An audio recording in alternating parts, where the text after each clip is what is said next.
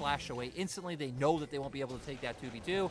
And then here, you hit on it, Munch. RNG have numbers advantage. They try to all in here onto on, but it gives Angel the perfect window for the Emperor's Divide to come through. And then SOFM in Reset City, killing member after member, able to follow through. Amazing flash into the W to lock Xiaohu down. And then Gala trying to finish off the Shy, isn't able to in the end. And it just hurts so much that he wasn't able to finish this one off. If that ult lands as well, if the damage from that ult hits over the wall, Breathe actually dies there. It was so close.